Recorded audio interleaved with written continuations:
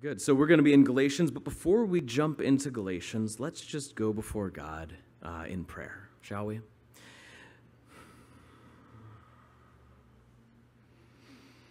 God, I thank you for this time. I thank you for my family.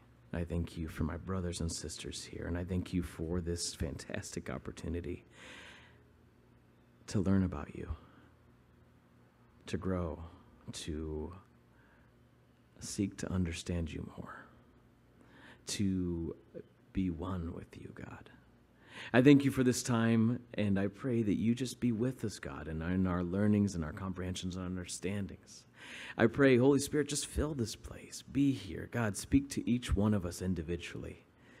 We're always going through something, and something is always on our minds. And so, God, I pray that you speak to us specific to our situation tonight. And I pray that may the words of my mouth and the meditations of my heart be holy and acceptable unto you, O Lord, my rock and my redeemer. God, we thank you so much for this opportunity. In your name we pray, amen. So, Galatians chapter 1, starting in verse 1. Paul, an apostle, not from men nor through man, but through Jesus Christ and God the Father, who raised him from the dead. To all the brethren who are with me, to the churches of Galatia. So, when we start a book, it's good to have context. Who are the Galatians? Who wrote this book? Who did he write this to? When did he write this? And why did he write this? And so as we jump into this book, it's good to have an understanding of who wrote this book. So if we look at verse 1, it says, Paul, an apostle, not from men, nor through man, but through Jesus Christ, and God the Father, who raised him from the dead, to the brethren who are with me. Oh, and all the brethren who are with me, to the churches of Galatia. So we have who it's from. It's from the Apostle Paul. And we have who it's to, the churches in Galatia. Now, in this is one of the very few epistles that is not specifically addressed to a specific church, but rather churches, the churches of Galatia. And so the people of Galatia, or the Galatians. Now, who are the Galatians? If you know a little bit about Galatia, or Galatia in general, you'll know that it actually broke off from people who were called the Gauls. And if you know the Gauls, or if you, kind of history-wise, the Gauls were these really tall, fair-skinned, kind of strong people who hailed kind of from the area of France. In fact, the Gauls and the Franks would kind of mix together, and eventually, the Franks would take over, and that's why we have France. But the Gauls were kind of intermixed in that area. And so part of them migrated down to Galatia, or what we know as kind of modern-day Turkey, that area, kind of along the Mediterranean. And they settled there. Now, what's interesting about the Gauls is that they are described as these very tall, light-skinned, light-haired, light-eyed people. In fact, I have a really cool historic quote from a 4th century historian named Ammanus Marcellinus. Oh boy. Anyway, I have a quote from a historian around that time, and in it he says, "Almost all the Gauls are tall and fair-skinned with reddish hair. Their savage eyes make them fearful objects. They are eager to quarrel and excessively truculent. When, in the course of a dispute, any of them calls on his wife, with a creature of gleaming eyes much stronger than her husband, they are more than a match for a whole group of foreigners, especially when the woman with swollen neck and gnashing teeth swings her great white arms and begins to deliver a rain of punches, mixed with kicks like missiles launched by the twisted strings of a catapult." So a very strong people, a very bold and very large people. Could you imagine? In fact, it even talks about with rippling muscles and white skin, their hair is blonde, and they have a mustache that goes into their mouth, and that's all they have. So you can imagine these giant people. And they would have looked incredibly different from the people that were in the Mediterranean. That you and your Mediterranean people are more short. They're about my height, dark hair, dark eyes.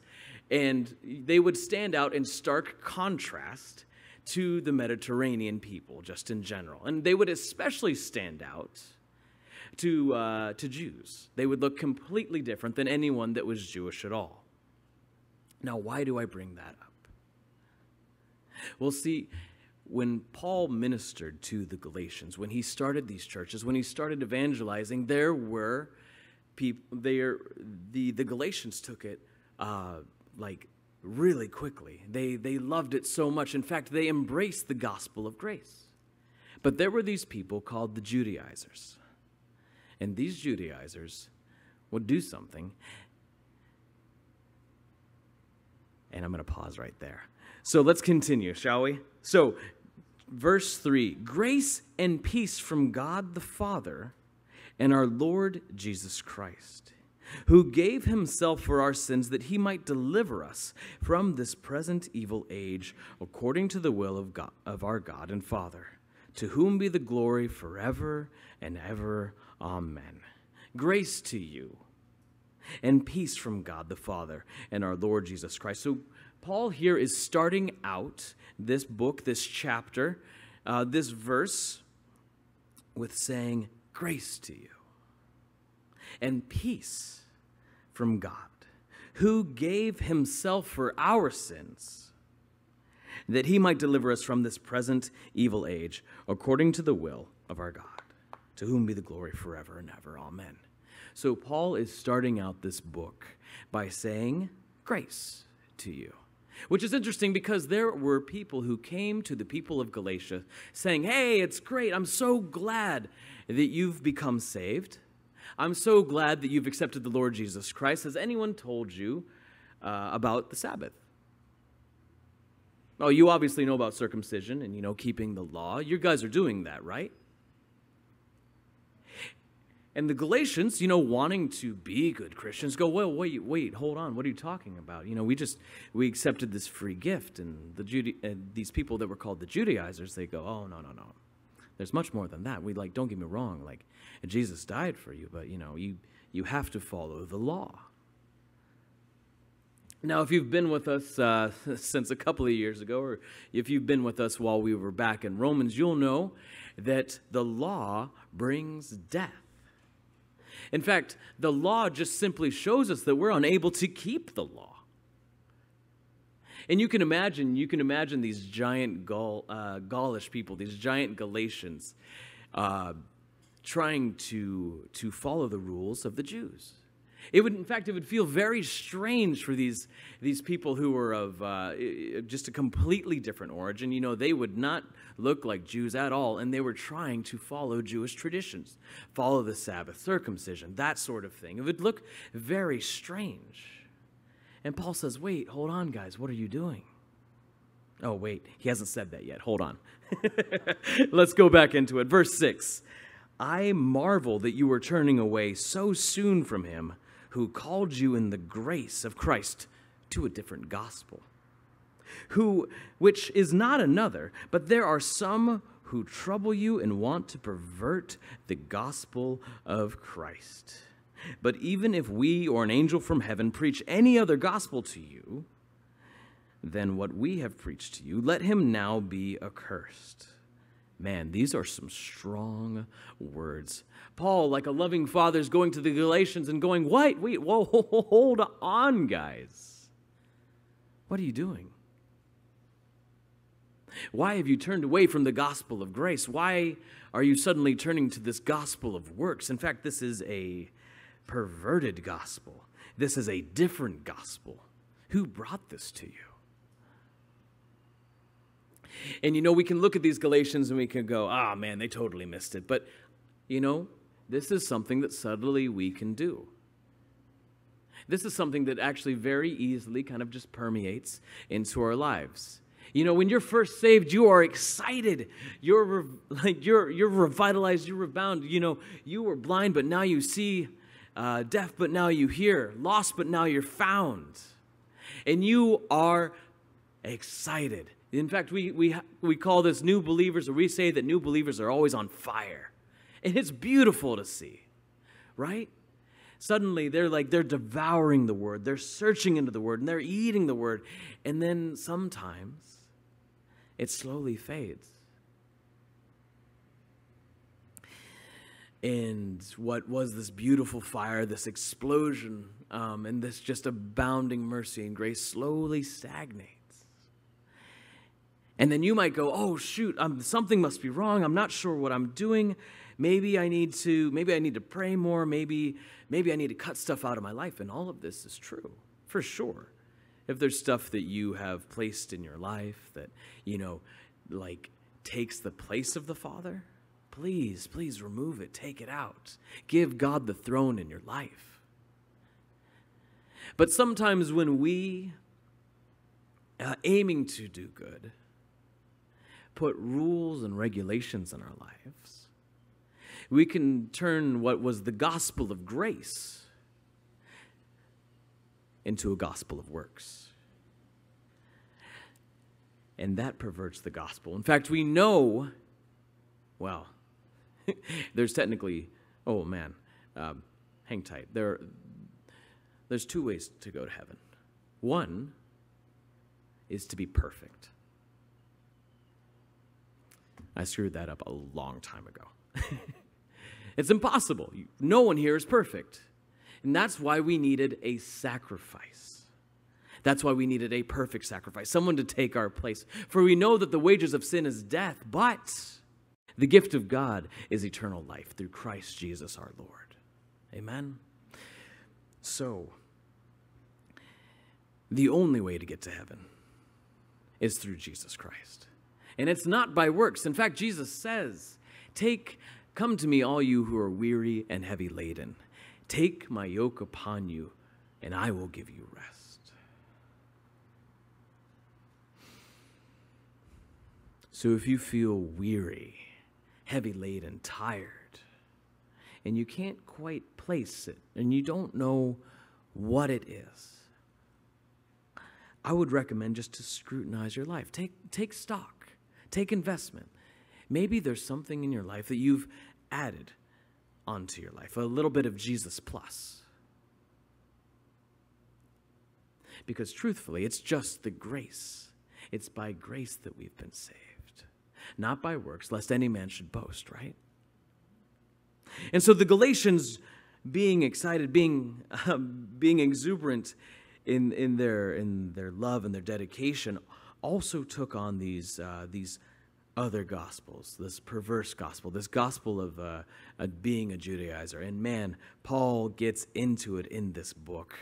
But truthfully, what I love about this book is the freedom that it brings. It's by grace, guys. That's it. That's the only thing that we need. We just need Jesus' grace. Verse 6, I marvel that you were turning away so soon from him who called you in the grace of Christ to a different gospel, which is not another, but there are some who trouble you and want to pervert the gospel of Christ. But even if we or an angel from heaven preach another gospel to you, then what we have preached to you, let him be accursed. Now, I want to take a moment here and just talk about other religions. Because it says here, now even if I come to you and I say, hey, there are multiple paths to heaven. All you got to do is just be a really good person. No, that's not the case. It's only Jesus, right? But if I come up here and I say that and you go, okay, that sounds good. No, it's what this book says. It's what God says. And always be a Berean and dig into Scripture.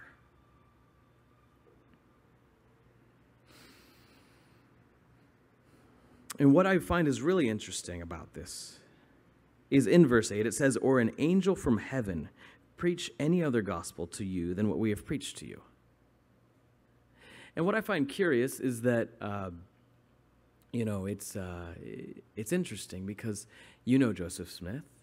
You know the teachings of the Mormons. Did you know that he was given these teachings by an angel called Moroni? It was literally, according to them, it was literally an angel from heaven. And he brought with him another gospel, A gospel that is, man, if you read that book, it is wild. And it contradicts the Bible over and over and over again. And it talks about stuff that is just not true. But yet, I kind of wonder. I wonder if it was either it was Joseph Smith's own thoughts, or maybe it was a fallen angel that brought another gospel. You know, we see in the scripture that angels are these incredible, powerful beings. In fact, at the very end of Revelation, we see that the Apostle John accidentally worships an angel. And the angel says, no, stop it, go worship God. And so, you know, if you see an angel and he says, hey, I have this new revelation for you, be careful. Be very careful. Because if it contradicts what the Word of God is, or what has been revealed to you about God, then you are believing a false gospel. In fact, we even know that the origin ideas of Islam started with a revelation from the angel Gabriel. But again, those words contradict these words. It was a new revelation, a new gospel. It was a gospel based on works. It's interesting, right? Now, you might go, oh, Caleb, well, you know, that's great. Like, you know, if an angel shows up, that works out really well. But, I mean, that's probably not going to happen, right? But I think it's really interesting, especially when we believe that God is talking to us, and he says something that might be contrary to who the character of God is, or who God is. In fact, a really good example, I used to work out at the Bible College in Marietta, and there were stories of men, and it was fairly common, actually, for men to see a beautiful woman, a beautiful, godly woman who's studying the Word, and go, oh, man. And they would pray, and they'd go, oh, God, I pray. And then it was revealed to them that that woman who they were infatuated with, it was, in fact, their wife. And so they would go up to that person and say, hey, I just wanted to let you know that God told me that we're going to get married. Right? It's strange. I mean, talk about charismatic, right? Talk about, what's the word? Bold. And so, like, this was a common occurrence. In fact, it wasn't just one random person here or there. And I think one of the best rebuttals I'd ever heard from somebody was, oh, really? God didn't tell me that. So we need to be careful. We really need to be careful about what we believe God is telling us. Again, be a Berean. Dig into Scripture. We know that our heart is desperately wicked. Like, who can know it, right? And so it's so hard to find out what are these desires in my own heart that are soulish? What are these desires that are fleshly? And what are these desires that are genuinely spiritual? In fact, we know in Hebrews it says that the living word is powerful and active, able to divide between joint and marrow, between soul and spirit. And so it's through the Word of God that we are able to decipher. It's through the Word of God that we're able to unpack, understand what is the will of God. Because, oh man, is it easy today to get swept up by the whims of the world? Is it easy today to get swept up by what people want us to do, what people want us to believe? It's super easy. And it's super easy for me to follow after my own desires. But be careful. Verse 8, but even if we or an angel from heaven preach another gospel to you than what we have preached to you, let him be accursed. As we have said before, so now I say again, if anyone preaches another gospel to you than what you have received, let him be accused. Dang. Paul says this twice in a row, so this is really important.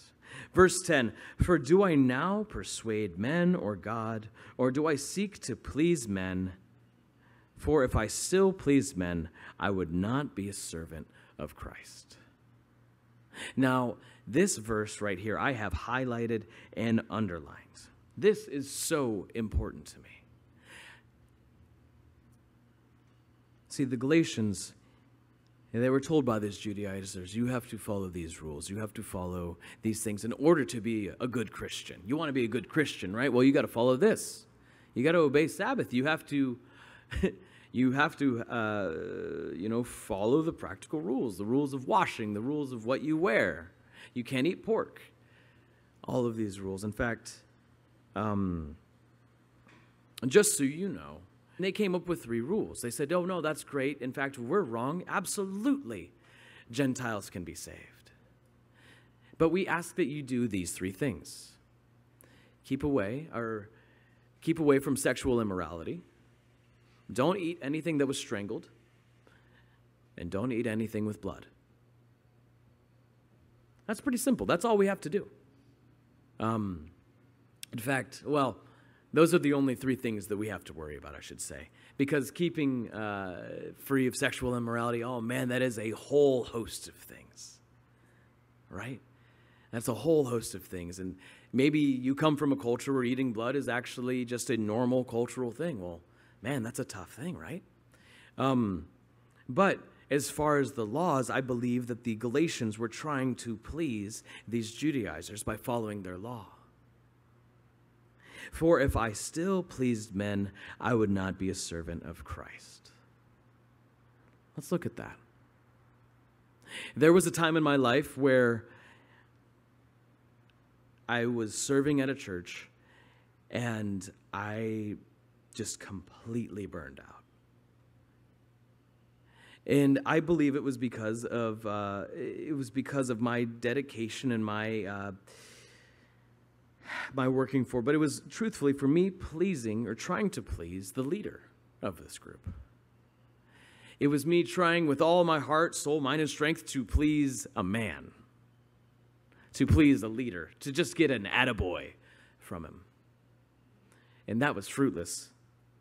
And I burned out hard while serving in a church. And I blamed God for that. That wasn't right at all. See, in verse 10, for if I still pleased men, I would not be a servant of Christ. This brings so much freedom to me because I desperately want to be a servant of Christ. But sometimes things get a little mixed up in my head. Sometimes I want to please those around me. Sometimes I want to impress my boss. Sometimes I want to hear an attaboy from someone that I admire and respect. And you kind of always want to be a good person, right? You want to make sure that you're respectful in your environment. But I think sometimes this can paralyze us. Sometimes you're not certain, I don't know if I should tell this person about Christ because I don't want them to judge me, or I don't want them to think that I'm judging them. Or I don't want to let them know, if you have a brother or sister and they've fallen away and you go, oh, that's okay, that's fine. No, it's not. You go, oh, well, I don't really want to ruin my friendship with them. I don't want to. Are you being a respecter of persons? Or are you trying to the best of your effort to be a servant of God, right? It's tough, but it brings so much freedom if we're only trying to serve God, not man.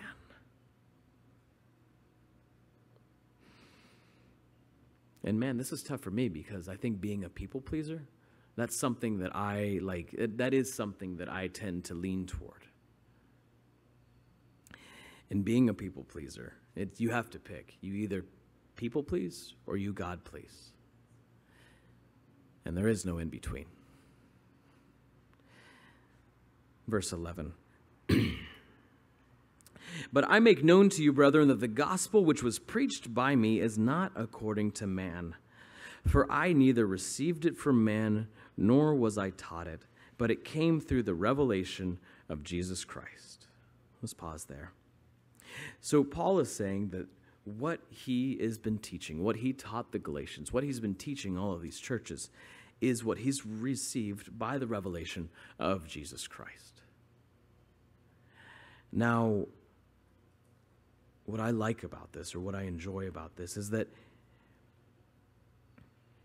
it's all true. In fact, we see as we go in between book to book to book, and as we go through the whole Bible, that it's all connected. It's all interwoven, and it's all coming together in this beautiful tapestry, right? And he's saying, hey, these aren't thoughts that I came up with. This was stuff that was revealed and shown to me by God. This isn't me at all. In fact, verse 12, for you have heard of my former conduct, verse 13, sorry. For you have heard of my former conduct in Judaism, how I persecuted the church of God beyond measure and tried to destroy it. And I advanced in Judaism beyond many of my contemporaries in my own nation, being more exceedingly zealous for the traditions of my fathers. So Paul here is saying that he was a Jew among Jews. In fact, he was probably the best Jew. Let's say that he did everything to the nth degree. You know, there wasn't a jot or tittle that was out of place. There wasn't an I that wasn't an I that wasn't crossed or a T that wasn't dotted. And so you look at this, and Paul's saying, "Hey, like this was my life before. This was me following the law. This was me doing everything in my own power to follow God as best that I knew, and I persecuted the church." Verse 15, but when it pleased God, who separated me from my mother's womb and called me through what? His grace, to reveal his Son in me, that I might preach him among the Gentiles, I did not immediately confer with flesh and blood. So Paul is saying in this, hey, it wasn't by my works that I was saved. In fact, it was very much the opposite. It was by my works that I persecuted the church. It was by my works and me putting the law onto people that I was holding them down. I was putting a burden on their back. In fact, it was a little bit more than that, wasn't it? He was raiding houses, taking Christians out of their houses, taking Christians from their families, and persecuting them for lack of a stronger word.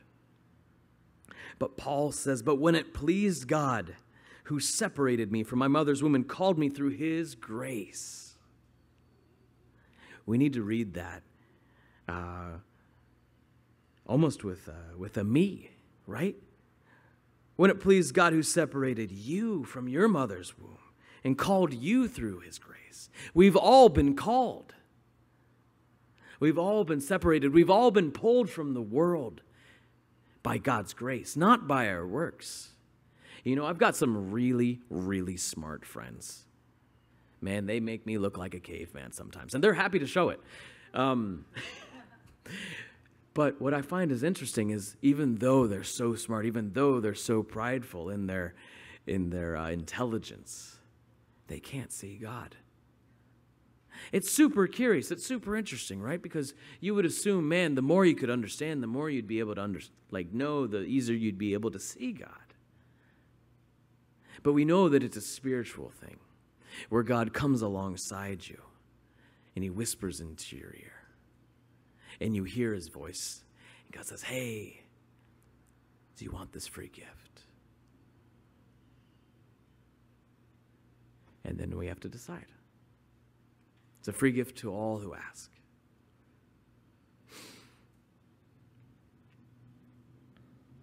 But it's not by our works, lest any man should boast. It's by grace and grace alone that we have been chosen. And so praise God, because you have been chosen at this time, at this age, at this location for something great. To come into communion with God. I know I say it all the time, but it's true. God would rather have died than to have spent eternity without you. Never forget that. Jesus laid his life down, being the perfect sacrifice, so that we could spend life eternal with him. But when it pleased God, who separated me from my mother's womb and called me through his grace, verse 16, to reveal his Son in me, that I might preach him among the Gentiles, I did not immediately confer with flesh and blood. Nor did I go up to Jerusalem to those who were apostles before me, but I went instead to Arabia and returned again to Damascus. Then after 3 years I went up to Jerusalem to see Peter, and remained with him 15 days. But I saw none other apostles, except James, the Lord's brother. Now concerning the things which I write to you, indeed before God I do not lie. Let's pause there. So Paul is giving an account here. If you don't know what happened, Paul was on his way to go persecute more Christians. And then that's when Jesus showed up and knocked Paul off of his horse. He said, Paul, Paul, why are you persecuting me? And Paul goes, who are you, Lord? Says, I'm Jesus Christ.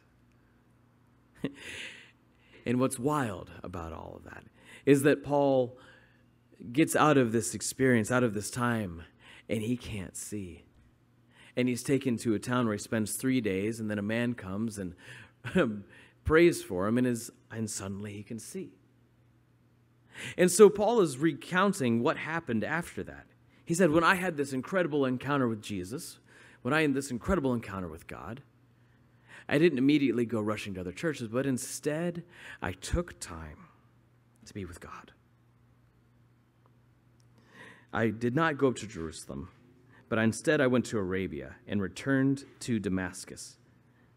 And I stayed, and then after 3 years. So he stayed there for 3 years.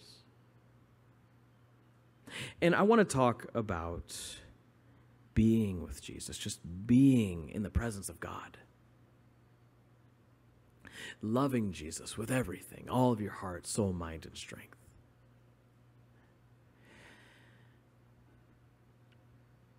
I think it's beautiful, and it's the way that we grow. But it's beautiful to spend time with God in the cool of the morning or even the cool of the evening. And to just meditate upon His Word and just spend time in communion with Him. That's how we grow. That's how we come into a more beautiful love with Him. That's how we can understand Him. And the thing about grace that's so beautiful is that if you are loving God with all of your heart, soul, mind, and strength, and then your actions will follow. If you love God with everything that you have, then what you do will be out of a reflection of that love. I'm not married, but if you've been married 5, 10, 15 years, then you'll know that the more time you spend with your significant other, the more you'll learn about that person, the more deeper, the more intimate your relationship is with that person. In fact, my brother-in-law married my sister, and I bet you know Amber's coffee order by heart. Yep. And I bet you sometimes Amber's thinking she wants a coffee, and I bet you go, oh, you know what? I should get her a coffee. And I bet you've given it to her, and it's exactly what she wanted, and she didn't even ask you for it. I bet you that's happened once. Yeah. And so you look at that, and you go, oh, man, it was out of my brother-in-law's love for my sister that he did something to please her. And it's the same thing. It's not by works. He wasn't trying to get in good with my sister. He wasn't trying to make amends. He just loved her. And it was out of the love of his heart that he did something physical. See, it's not by works that we're saved. It's not by trying to do things for God that we suddenly become better than others. In fact, the Corinthians were trying to one-up each other in spiritual gifts. And maybe the Galatians were trying to one-up each other in following the law. Maybe. But what's interesting is in all of this, you will follow the law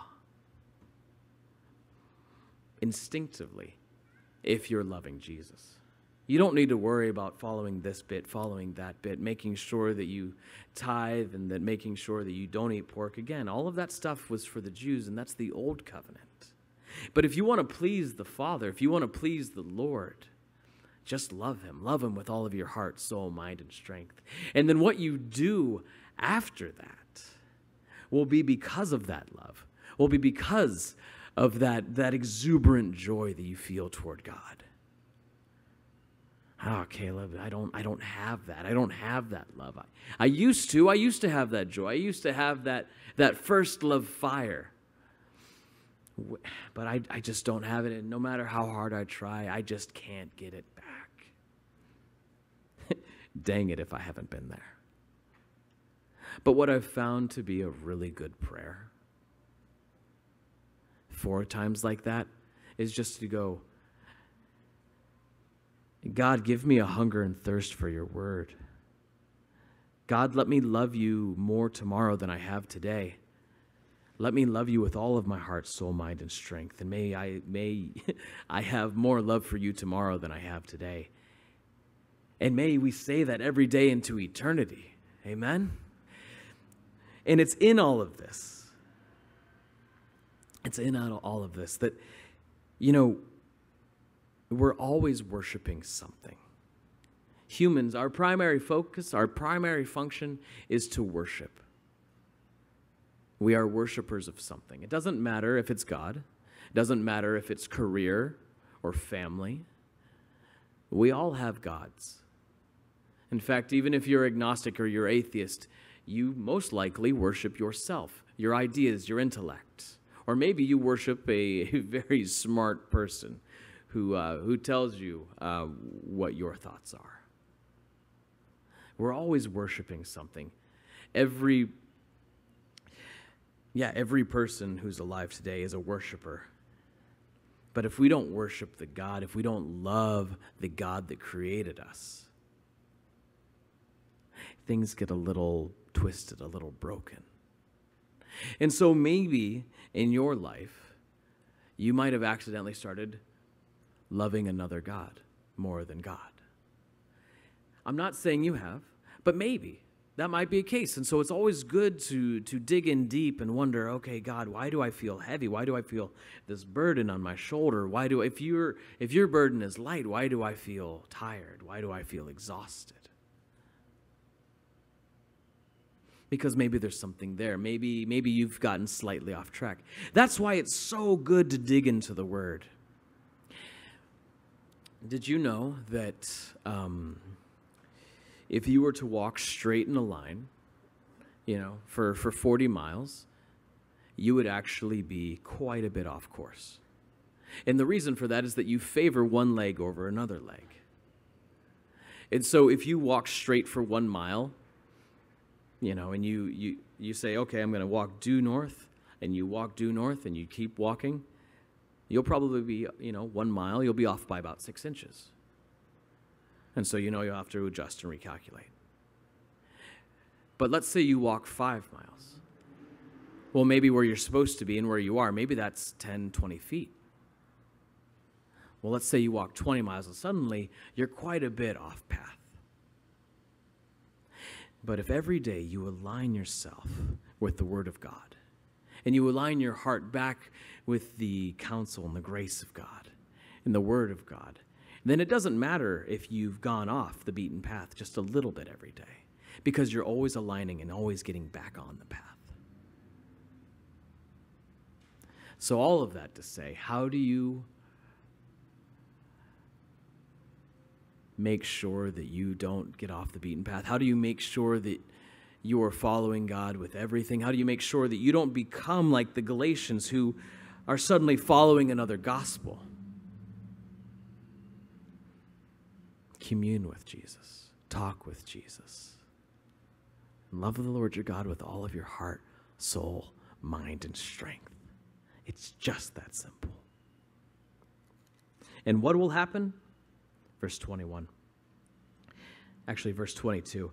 And I was unknown by face to the churches of Judea, which were in Christ, but they were hearing only, he who formerly persecuted us now preaches the faith which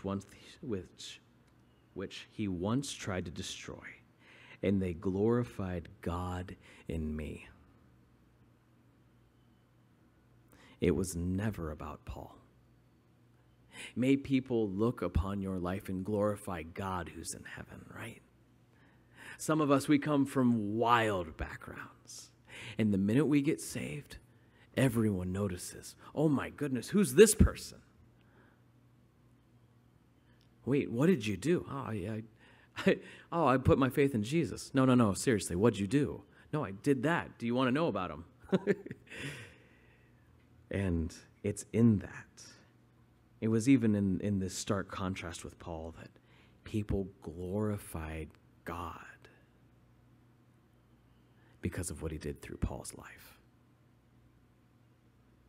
So in your life, make sure that people are glorifying God. People are falling more in love with God. People are running after God with all of their heart, soul, mind, and strength. Because truthfully, that's what matters. That relationship with God is all that matters. Oh, man. I'd love to talk more, but let's turn to prayer, shall we? God, what a beautiful time. What a fantastic opportunity to learn about you. I thank you so much for the freedom that this chapter has brought me in my own life. And God, I pray that if anyone is here and they're struggling with something, just some form of oppression or sadness or tiredness or a weight, a burden, God, I pray that they give it to you, God. I pray that we remove all things that easily ensnare us, that we grow in our love for you, God, that we love you and that we fall more madly in love with you with each moving breath. God, I pray again that we fall in love with you, that we love you with all of our heart, all of our soul, all of our mind, and all of our strength. Thank you that you hold our tears in a bottle. Thank you that your thoughts toward us are more than the sands of the sea. And thank you that you know every single hair that's on my head. I thank you for that, Father. I love you. We love you. And in your name we pray. Amen. This has been a presentation of Refuge Calvary Chapel, Huntington Beach. For more information about our ministry, please visit refugefamily.com or call 714-891-9495. Set free.